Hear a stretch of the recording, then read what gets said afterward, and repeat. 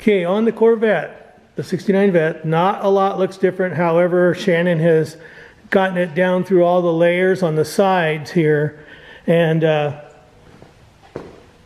gotten it where he wants it on the side. So the next thing to do will be to remove these tops, which haven't, are still painted, get down and do this upper part of the car, and then, get all of that stripped. And then I think he said maybe later today he's going to pull these headlight buckets out. Well, we're going to widen up the gaps, make them even all the way around. Yep. Same thing we'll do with the doors. Yep. So we'll make the gaps nice and true. So commonly known as gapping, right? Yeah, yeah, yep. So we'll see more next time.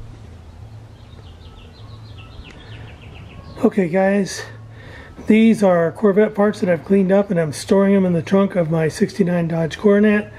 Beauty rings, hub covers, these are the mufflers and tailpipes, and the T-top bags. So I got them cleaned, just keeping them in here to keep the dust off of them. And stand by a second. Okay, up here I've cleaned the tires, wheels, front and back. I've got them stacked here with a towel over them to keep the dust out. So they're all four done. Like I said, front and back, they look good. I also got my front and side marker lights done. There's some overspray that you can see on the white one, so I may order new lenses for that. We'll see how it goes. But that's just one more thing done, and now I'm out in the garage getting ready to go through the rest of the takeoff parts and see what needs to be cleaned.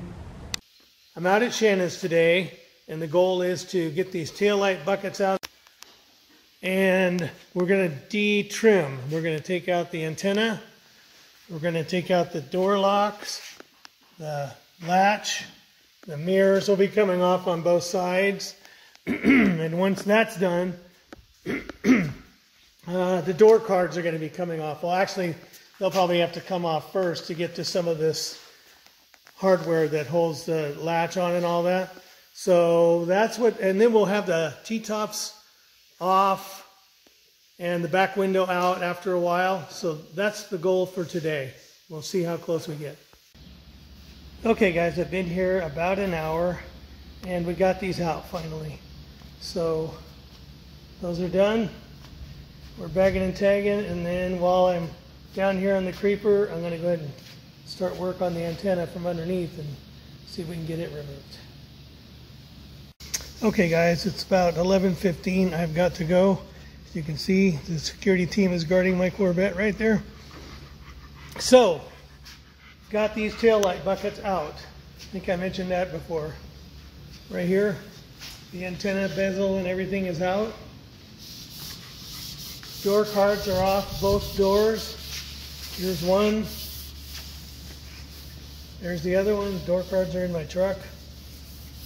On this door we got the handle and the lockout, and I'm going to have to come back and do the other side, but I'm telling you, in my opinion, this is a big pain in the ass, but it has to be done.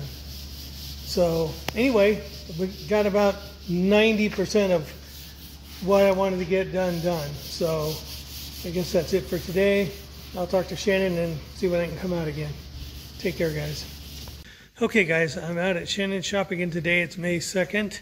My big mission today, at least to start with, is to get the door latch and lock out of the driver's side. So I'm going to start on that, and then once that's done, I'll check in with Shannon and see what else he has for me to do. So let's see how this goes. It's a real pain, I'll tell you that. Okay guys, as you can see, this is a driver door. I got the latch and lockout. I've got it over here bagged and tagged. There we go. A couple other things Shannon had me do. I'll take you to the other side. This is what is called a door felt molding, and I'll show you where it goes. Here's the door, and it goes here in the door. Let me turn it around. it goes here in the door like this, you know, for a felt on each side of your window. So he had me take these off, as well as the door weather stripping. I'm going to leave this sitting here until I mark it. Here's the one from the passenger side. These came off with a screw on each end. One there and one down there. And then you have to pinch them close to you, you know, like you're gripping something. And you have to use a lot of finger strength to get that off. But anyway, I went ahead and took the door molding off that starts here, goes down along here, all the way around the bottom of the door, comes up on this side, down here, and then all the way up. And there's one screw here. There are two more right there, those two screws. So one here at the top, two as you go down the side, and then all the way around on the other side.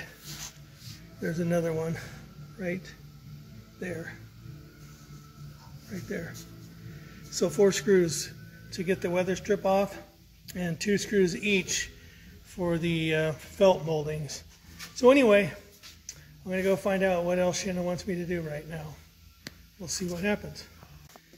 Okay, on those felt moldings, I just wanted to show you this. They have these little bumps that go into a hole and lock. That's why you have to grip them to pull them out of those holes and get this out of the car. So anyway, just wanted to show you what it looked like. Just grip and pull and you know, just finger strength, and you'll get them out. Okay, I don't have too much longer out here. I think we're about out of things for me to do. What we did end up doing was I also took the sill plates off, as you can see here, and over there, same thing. T-tops are off, as you can see. So the whole car is starting to look a little bit different now. We'll shut the door here. And we're going to blow it out and then cover the interior.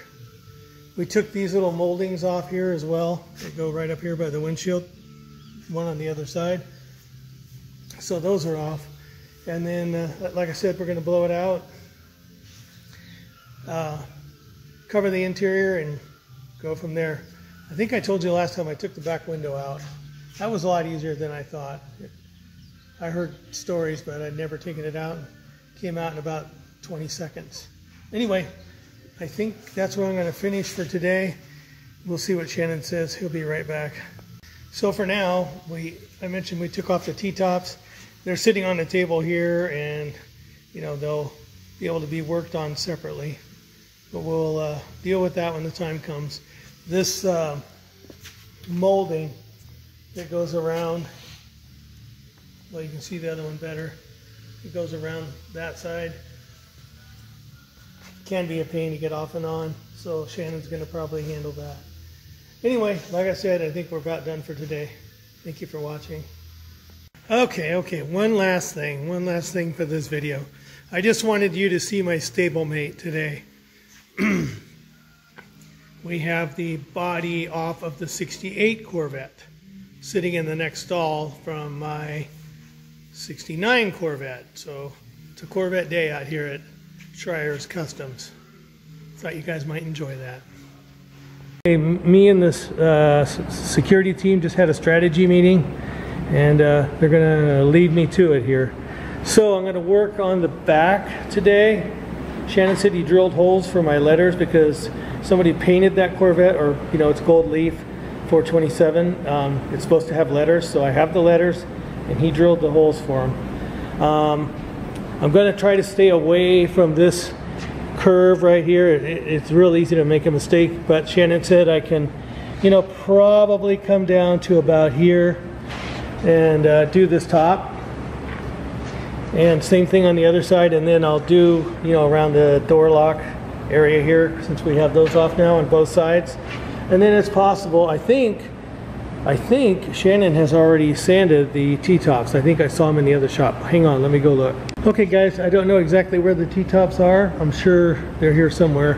So if I have time, I'll get to those. But anyway, he's got 40 grit paper on the DA sander here, which is what I'm going to use. And then the air hose is right there, so I'm going to get to it. It is a little after 4, so I'm going to clean up and head for the barn. Been up since 4 o'clock this morning. There's Tilly. She's waiting for something that I give them when I leave. You're a good girl. You're a good girl. Okay, so we talked about getting the area sanded where the door locks were. Well, I got those out and have sanded this area down. Then this whole area here,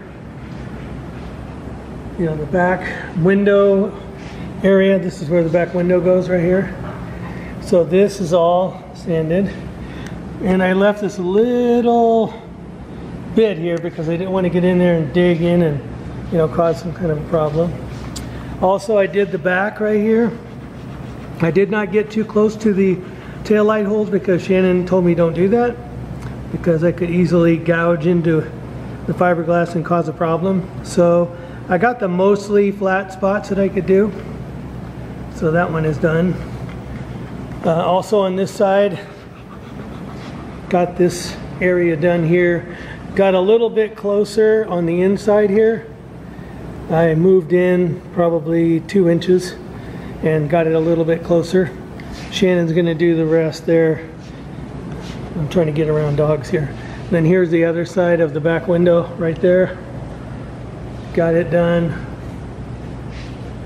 Over to the fender here. And then again, there's a little strip of paint left in here that I didn't want to get into and cause some kind of a problem. But anyway, that took me about 3 hours.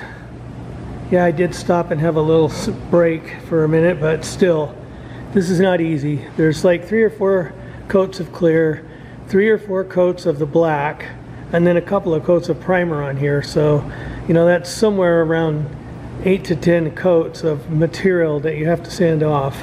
So anyway, I think I'm done for today. I'm gonna head out.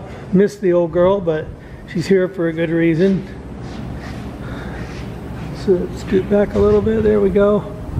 There she is, my 1969 427 4-speed Corvette. And I hate it when that happens. And it will be, I believe it is Inca Silver here in another month or 2. Anyway, thanks for watching.